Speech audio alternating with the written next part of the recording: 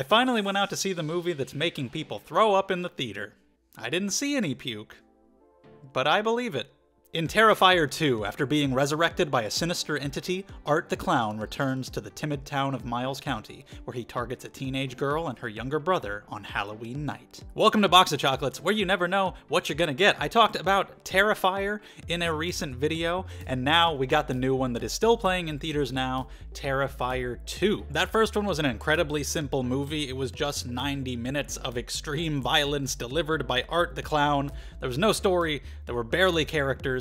It was just about the bloodshed. So I was very curious what they would change for a sequel, especially one that's 2 hours and 20-something minutes long. How do you get that much time out of Art the Clown? But this is all just gonna be my opinion, of course. If you've seen the movie, leave your thoughts on it down in the comments below. Whatever you think about it, we can talk about it down there. And we are gonna stay spoiler-free.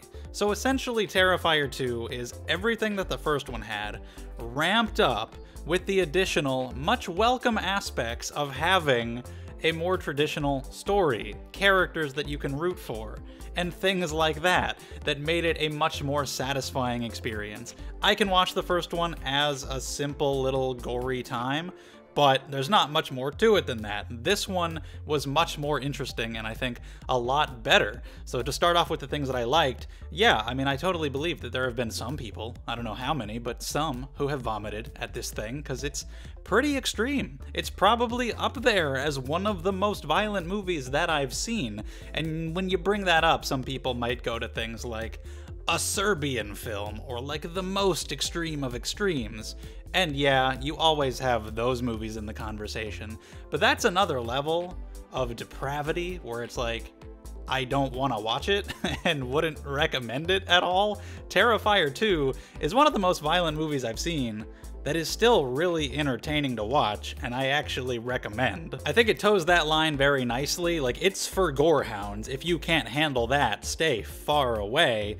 It goes very far with these deaths, not just kills, but kill sequences. Like, you'll think it's over and this person will just be left to die now, and it's not over. But because of the character of Art the Clown and the over-the-top nature of it all, it still remains very fun. The practical effects are great to look at, and Art is such a fun character. I enjoyed him in the first one because of the design, David Howard Thornton's physical performance, like the facial expressions that he made, the fact that he was so expressive while remaining silent, and here, he is so much fun. Like, he is just having such a fun time torturing and killing people that on some level, you have to respect it. You gotta respect the dedication. You should be passionate about what you do for a living, right? Seriously though, kids. Don't be like Art. He's a bad man. But it'll show you the most horrifying thing you've ever seen and then immediately cut to Art just being like, and you laugh. The whole theater laughed. We laugh at him while also acknowledging that, oh, we shouldn't be giving him credit here for this horrific work of art that he's mutilated this person's body into. It does a good job balancing that, like not going full on horror comedy. The things that happen are very serious, but you have him in there and just the over-the-top nature of it all to where it maintains a fun feeling throughout the whole thing. There's one scene in particular in the middle of this insane gore fest that's probably one of the funniest scenes I've seen all year in a Halloween shop. It was great. And we actually get a little bit more story and lore and explanation about Art in this movie, whereas the first one had none at all. We start to see a little bit more of what he's like, getting into his head a little bit. You start to get some backstory, you get some other characters who are connected to him in a mysterious way. You get full-on confirmation about whether or not there are supernatural elements at play. There's a lot more to it. We'll talk about that a little bit later in the video too, but I did appreciate the addition of a lot more story and characters. Our main lead is pretty kick-ass, played by Lauren Lavera. She's doing a really good job, and this character is well developed, she's well characterized. When it comes to the conflict with Art, she kicks ass, she fights back, she survives, and she's really fun to watch. You actually have somebody to root for. Not just her brother as well, who's a pretty young kid, but this is the type of movie where you know that doesn't necessarily mean anything is off limits to happen to that kid, so you're worried for them. I was rooting for them. And Art is such a vicious motherfucker that when the pain gets turned around on him, it's extremely satisfying. Like, I wanted even more of that, but it was good. These characters were really good to follow, and you got a supporting cast in there that's perfectly fine, but you know, they do the job for body count. I also like a lot of the horror references and movie references in general. There will be some cameos for some horror actors that you'd probably recognize. If you're like me and you happen to have watched A Nightmare on Elm Street Part 4, The Dream Master, 500 times as a kid because it was your favorite one at the time, there's a nice sequence in this that you'll recognize. I was like, oh shit, are they doing Nightmare 4?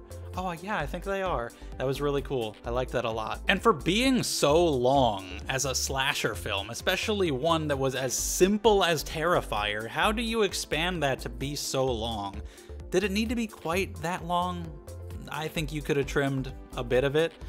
But ultimately, I was entertained. I didn't feel like it was dragging very much. By the time we got to the end, I actually wanted to see more.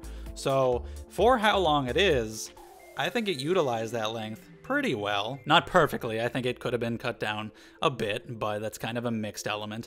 On to a couple of my negatives, though. I didn't really care for the main character's mother's performance. I thought she was just way too over the top. The character just kind of is. She's just angry at her children all the time, but I just found her performance far too hammy. And the biggest negative about this movie is that while I appreciate that it's starting to introduce these ideas to expand on Art the Clown and this story and this lore, it leaves so much unanswered that it felt really, really unsatisfying by the end. Like, it goes into very specific things about this guy and these characters' connection to him and the way all this stuff works. Like, it's expanding on the story a lot to the point where you're really supposed to pay attention to this stuff and really wonder what the answers to the mysteries are and how all this works. Like, it goes very far with it. But if you go that far and then you answer none of it, what am I to do? Yeah, it's a slasher, they're always going to want to make more, and maybe if you have another movie or several more down the line and you watch them all together, you'll get all the answers by then, but this entry on its own was very unsatisfying in that department, and I don't know if they have any good answers in mind at all. Maybe they're just going to make it up as they go and we'll have to wait years and the answers will be stupid. And either way, I think it gets in the way of some of the satisfaction of this movie, because by the time we're at the climax, I'm really rooting for the main character to succeed, but some of the plot elements that would allow her to potentially succeed, they're so vague about how they work. There's no explanation there that I'm like, okay, I don't know how you're doing that, how this is going to work to make you succeed. I am rooting for you anyway, but that's kind of a distraction. It takes away from the emotional fulfillment of her potential victory, because you're like, okay, yeah, I do want you to win. I have no idea how this works, though. I don't know how that thing did that thing. I don't know why you can see that. I don't know how that guy has to do with that guy. We'll just go with it, I guess. Go kick his ass. And the plot really being explained and all of these story elements coming cohesively together could have added to the emotional investment, but I feel like it distracts from it a little bit, especially if you do have a 2-hour and 20-minute movie. You had time to give some of those answers. I thought we were going to go really deep with the lore in that kind of runtime, and we do. We start to, but it doesn't answer the things. Like I said, it's stuff that is clearly meant to be answered in the future. It is left open on purpose for the sake of more, and I do get it, but you needed at least some. There are like 5 or so major questions that I have, and you needed to answer like 1 or 2, as opposed to none. Like I said before, that I wasn't really bothered that much by the length. I wanted to see more. That's because when the credits came up, I went, oh, really? You're gonna stop right there? I expected follow-up. I expected to see more of what happens after those events. Start to give me a little explanation for some of these elements that you've introduced, and it just stops, and I was left a little bit cold after being very entertained the entire time. I just wish they had gotten a little more detailed with those story elements. But ultimately, I had quite a fun time with Terrifier 2. It's especially cool just From a horror fan perspective, there have been so many great horror movies this year, and now you get something like this that was largely crowdfunded, I believe, and there's just this extreme gore fest with very little marketing in theaters competing against much larger movies, and that it's making a lot of money relative to its budget based purely on word of mouth and the fans really wanting to support it, and I think that's really cool. So very happy for Damien Leone and everybody involved, because clearly there was a lot of passion put into this, and I think they mostly did a really good job. And I will be there for more. Whatever story ideas you do come up with, I do want to see it, and hope that as a whole series, however many they end up making, it'll all come together nicely. And good luck topping yourself with the kills. Can't wait to see what the hell they do there. So I'm gonna give it a strong 3, because if you're not into gore, you need to stay the hell away.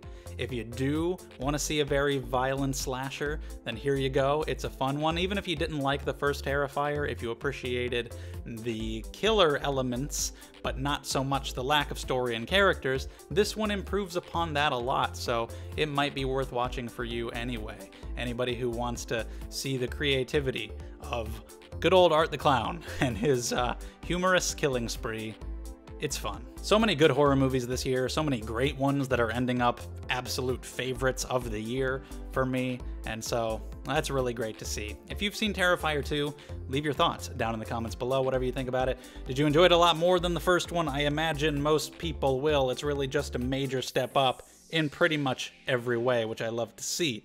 Could you not get into it? Whatever. Talk about it down in the comments below. I'd love to hear from you. Thank you for watching. Leave a thumbs up if you enjoyed the video. Subscribe to the channel if you want to see more from me. We got more coming. New movies, old movies of all kinds to talk about. Black Adam's coming out soon. Other stuff probably is, I guess. Whatever's coming out, I'll talk about some of it. Should be fun. Thank you so much. I appreciate it, and I hope to see you for the next one.